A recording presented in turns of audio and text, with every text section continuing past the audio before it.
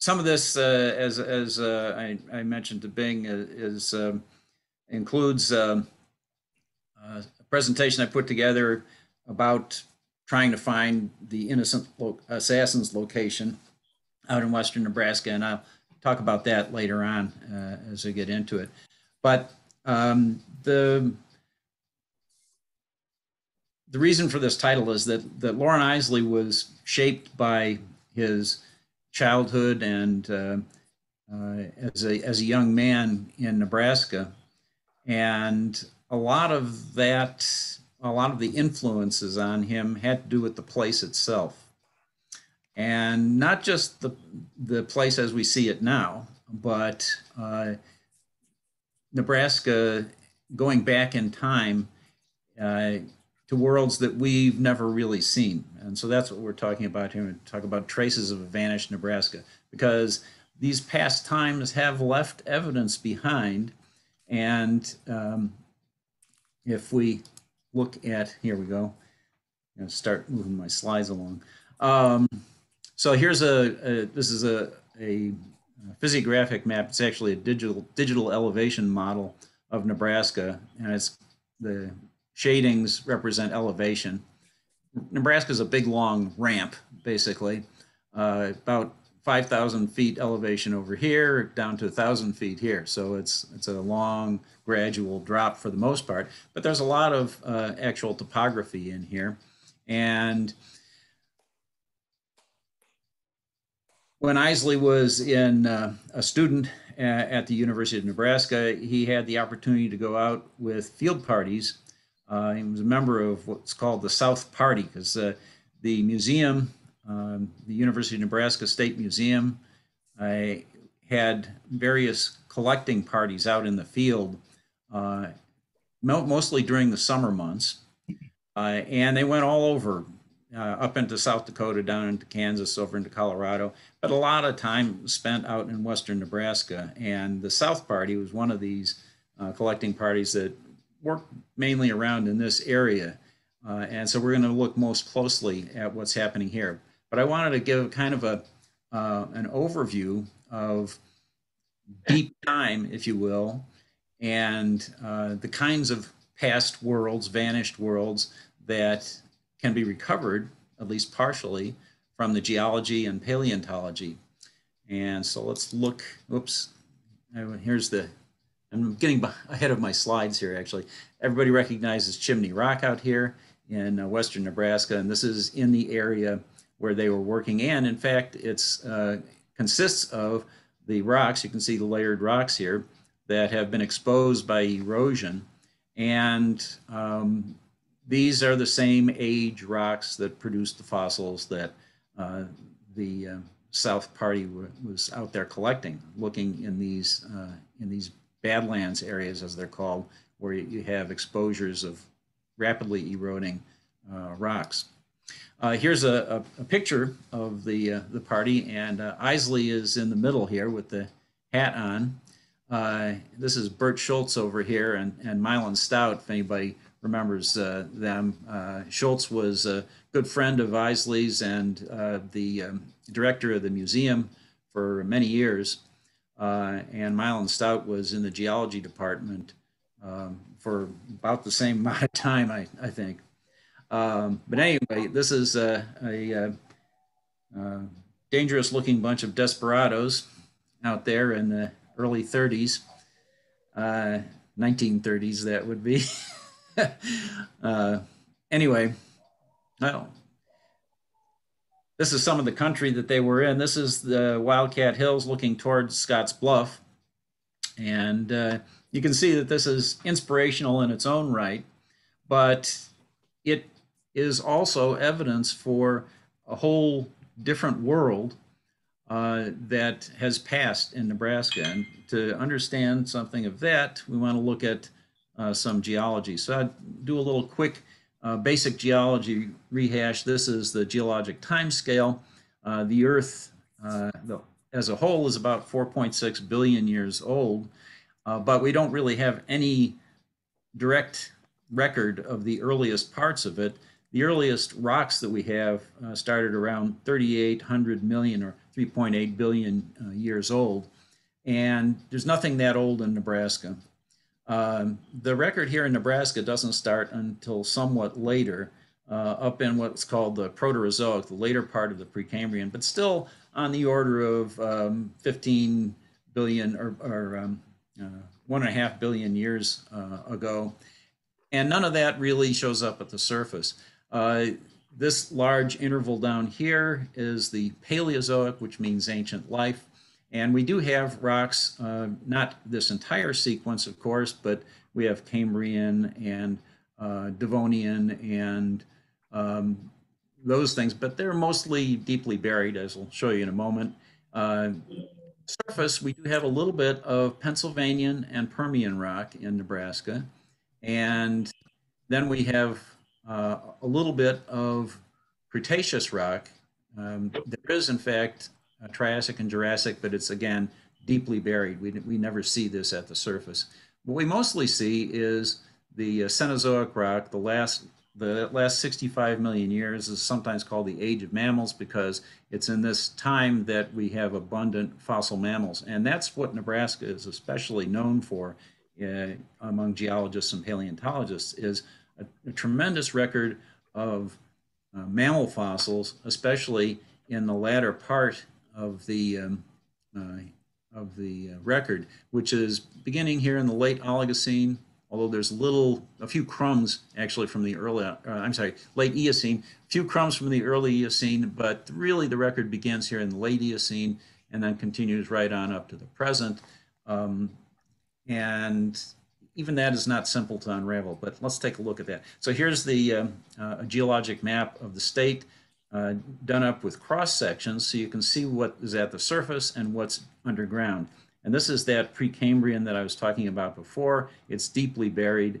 The last time Nebraska had a lot of tectonic activity, mountain building and things like that going on, was about, in very rough terms, 1.5 billion years ago.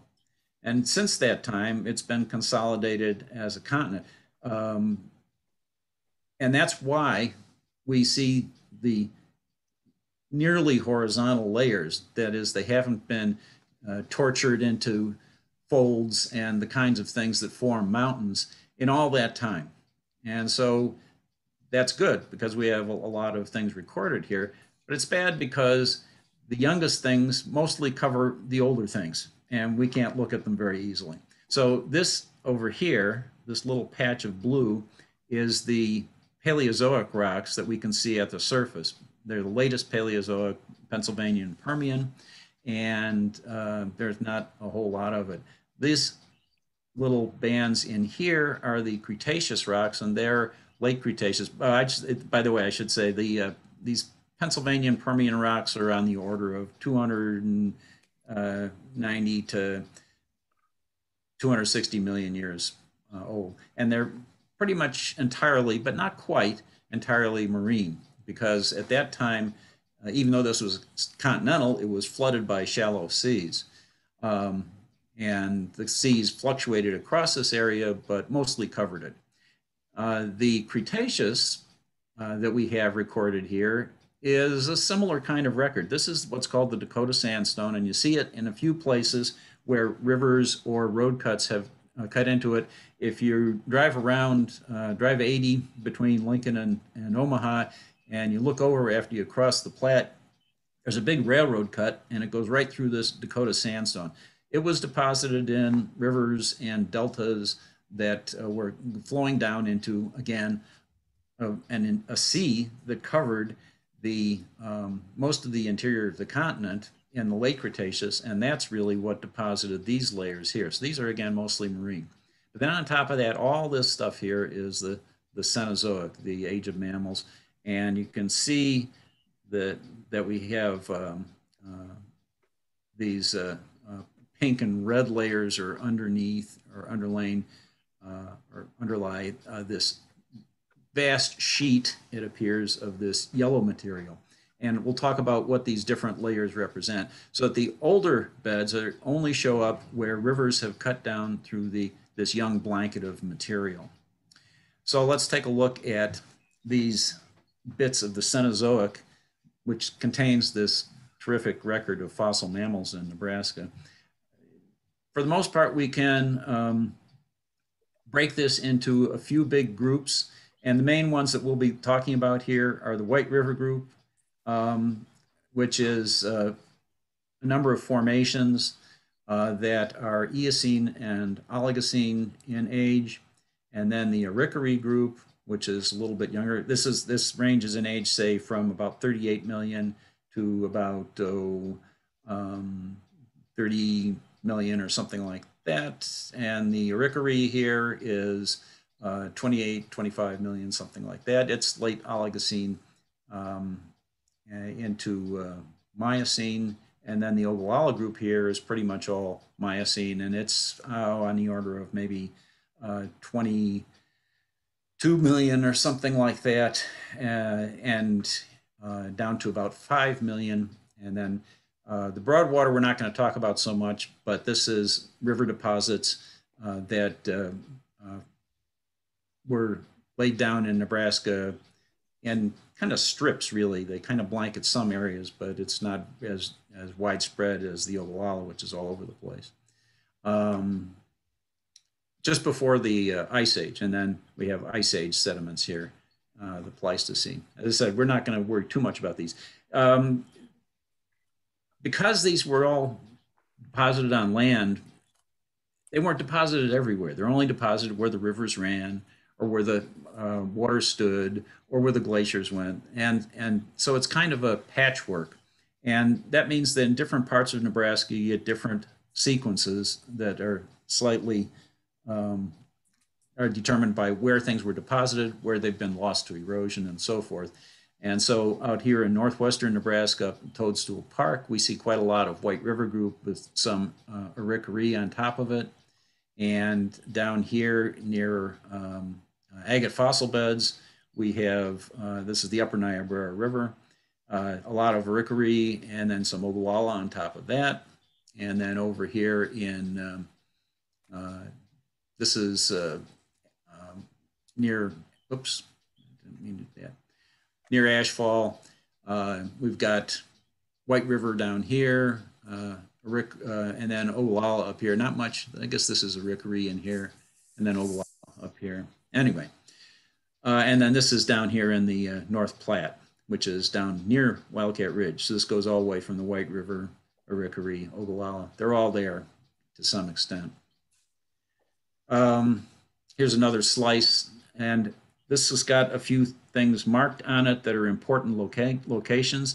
This star over here is Ashfall, which is where we find Ogallala fossils buried in a thick ash deposit, so that they were killed very quickly in large numbers. The animals just were buried where they died. And it's a phenomenal place to visit, not too far from here.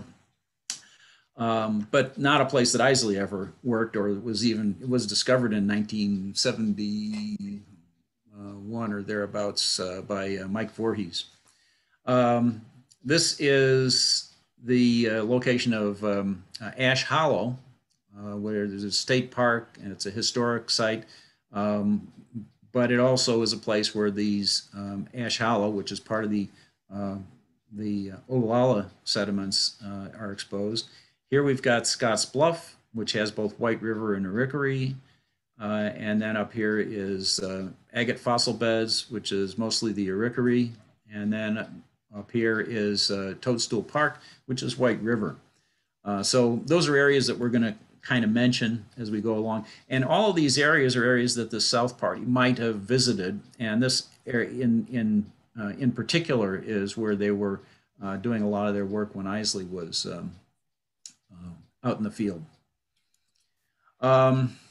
Okay, well, wanted to show you something to indicate the difficulty of unraveling these layers of rock. It looks like they're simple in those big cross sections of a whole state. Looks like they're just nearly horizontal blankets, and it should be fairly easy to figure out. But in fact,